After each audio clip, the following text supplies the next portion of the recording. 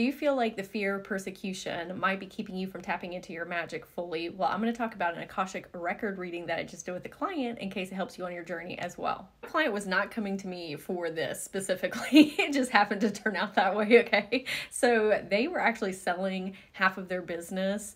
Her and her business partner were like splitting up, and she was going to go on to her next great adventure, and it was causing her a lot of anxiety. So she wanted some help traversing through that, which we definitely did talk about. We talked about how having rocky foundations can create a lot of anxiety. She was also thinking about moving. And so if you have children within you that are dealing with a lot of abandonment and trust wounds, that can be very triggering for them. Also, I want to say that this conversation might also be triggering for you because of the persecution things that we're going to talk about. So just make sure you're in a good space, like mentally, and in a good space physically, in order to receive this message. But before I tapped into her energy field, like before we met on Zoom, one-on-one, I always check in with your higher self beforehand to see if they have any messages. I build a crystal grid, I pull oracle cards, I write out all my notes of whatever your higher self wants me to transcribe. And the version of her that was presenting to me through the etheric field was very different than the version that I met with on Zoom. And I said, do you know that you have a lot of walls and guards up? I said, you have a completely different energy meeting face to face. And not a negative thing, you know, of course, it was just, she has a lot of protection. And I was like, why have you felt like you've had to protect yourself so much? And it was the fear of persecution. And then when we got into it, there was a lot of persecution that was happening in her childhood from her family, like various family members.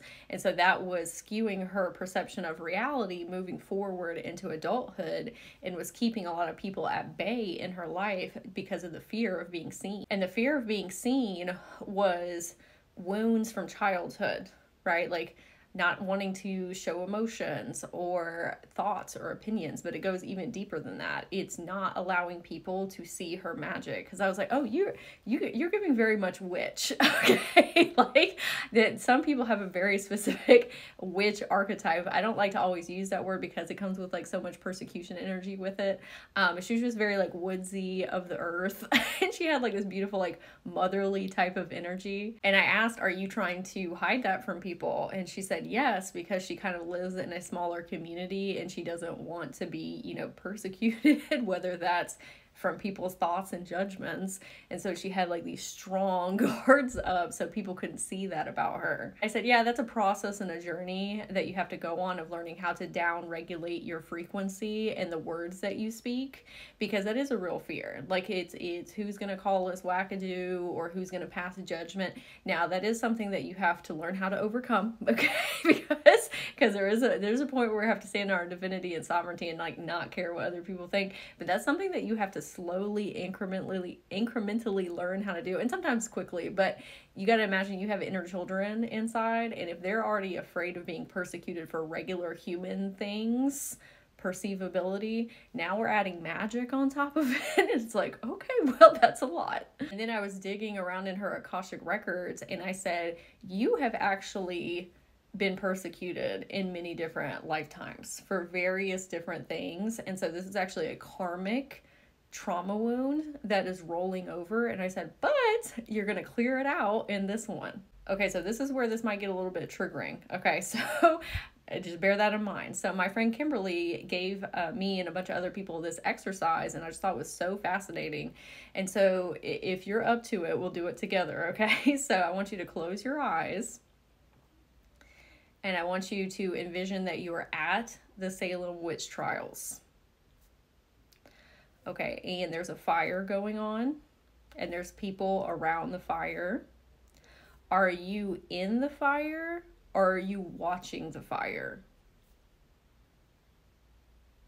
And this doesn't mean necessarily that you are part of the Salem witch trials, okay? This is just more, do you have persecution energetic cords running in your system from various timelines? And then sometimes people are the persecutors. Sometimes we play that role where we're the villain in different things. So that, and that's a long discussion about how sometimes we have to play that role in order to become better healers and make sure that doesn't happen in the collective with others, especially if you're an activator, if you help people step into their gifts. Sometimes you need to play that role so that you can help them traverse through those things, but longer discussion.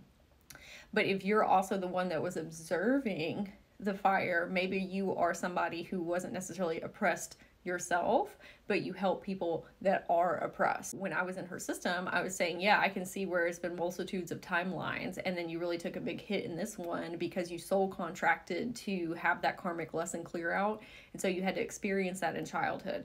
And I said, this is where you have to be very mindful about our inner children, okay? Because you can be a very conscious, multidimensional being all the live long day and understand, you know, why soul contracts happen and the healer's path and, you know, all this stuff.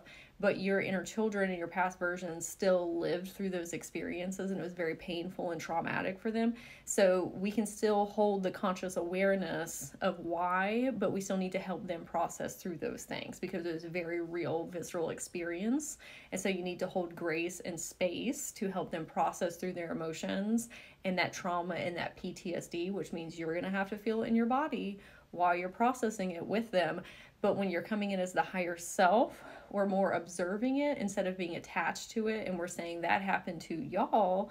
Let me as the higher self and the guide and the protector and the healer come in and help y'all work through it. So that way you're not attaching as if it's still happening to you and you're taking those lenses off. And the funny thing about this client is that persecution clear outs is one of her biggest archetypes. I said, you are going to help so many people strip that down out of their energetic system so that their inner children can tap back into their magic. I said, first, that starts with like basic human things, right? Like people pleasing and masking and low self-worth and confidence and things like those are all fear of perceptions as well. And then once you strip those away, now we can get to the magic, okay? And even maybe different timeline versions of them that have also dealt with persecution, because that's a lot of us light workers and empaths. We've had those things happen to us in multitudes of lifetimes. And I was explaining the beautiful thing about having social media now is that we can all band together. And there's so many of us that are just being like, F this, I'm just going to be my most magical self in this timeline because we're actually in a safer timeline because we have the connection to one another and we can tribe together and keep each other in just safer containers because of the outreach that social media has allowed us to have. I was explaining the only way that you can help other people with those things is if you learn how to do it with self. That's called the healer's path. And then you unlock your magic and your biggest blessing for other people through going through those things with your inner children and your past versions. So I said, you are actually going to become one of the big leaders in persecution clear outs, like karmic clear outs. I said, there's all these people that, you know, I reference and I say, hey, if you're dealing with this, then you need to go see her or you need to go watch him and point them. I said, you're going to be the one for that. And she got like a little nervous and anxious, especially her inner children. She was like, who, me? And I'm like, yes, you. And no pressure to do that. We all have free will. You can do whatever you want in this lifetime. Like if you want to go be a firefighter instead or something, like that's fine too. But I just wanted to show her her greatest capacity, and that this thing that has brought a lot of strife into her life is actually going to be her biggest blessing and other people in the collective's biggest blessing. I'd love to hear in the comments if this message resonated with you, if you feel like you've found some of those chords within yourself as well. Listening to other people, healers, talk about how to do persecution clear outs is very beneficial for these things. If you would like your own Akashic record reading so you can understand yourself at deeper levels in your archetypes, you can go to my profile and click or check the description box here below or in the comments.